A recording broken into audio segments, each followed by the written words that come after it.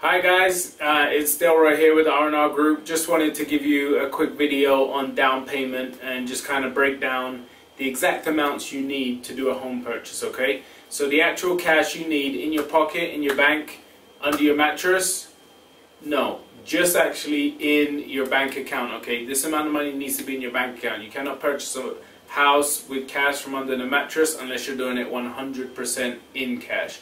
If you're doing any type of loan, your money needs to be in a bank account, a savings account, a stock account, some type of an account. So let's just start there. Make sure if you're thinking about purchasing a home in the next month or so and you have money that's laying around the house, you need to get into a bank account, okay? But today the main focus is going to be down payment and the amount you'll need to put down to purchase a house. Today we're just going to talk about a basic FHA loan, which is a government-backed loan, and the minimum down payment for that, which is normally the loan that most home buyers, first-time home buyers use, or even second home buyers. It's the most commonly loan used today, which is the FHA, and it's a 30-year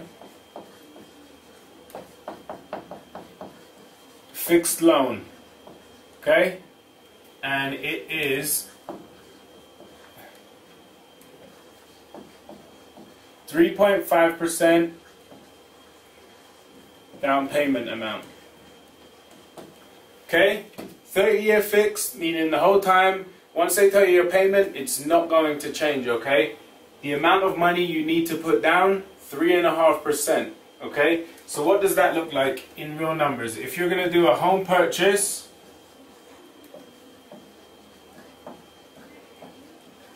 if your home purchase is $300,000, that means your down payment amount, 3.5% of that,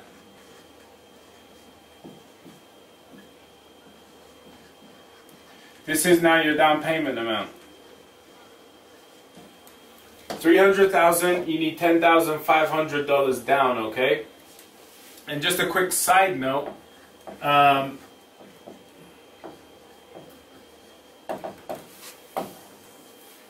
just to be involved in doing a home purchase, your minimum credit score needs to be 600, okay? Things that, with my buyers anyway, a lot of the time it's mandatory for, every case may be different if you're a more experienced buyer, but you definitely want to have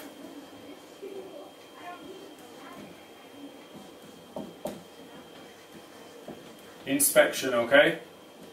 So you want to have $300 to $400 in there for a home inspection. The inspector is going to go out to the home that you're buying. He's going to check the electrics. He's going to check the plumbing. He's going to check the roof. He's going to make sure the structure of the home is okay. The gutters are all working. Just all of the different things in the house that could be a concern to you. You're going to need $400 to $500 for the appraisal, okay? So the appraisal is going to be the mortgage banker or the company providing you with the money. They're going to send an appraiser out to the property. They are going to make sure that the house you're purchasing is worth $300,000. The bank is insuring their money, that they're going to get their money back, and if you don't pay them back, the asset that they have, that they've given you the money on, the value is where it needs to be. So with all those numbers, so let's see, I've got a calculator here to cheat with, but so 10, that plus, so this plus, let's say 300 plus 400, so you're at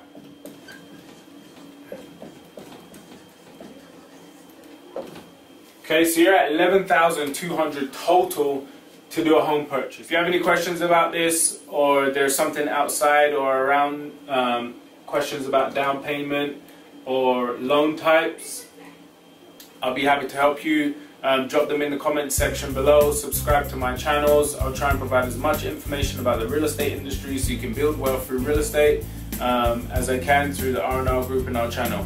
Thank you for watching.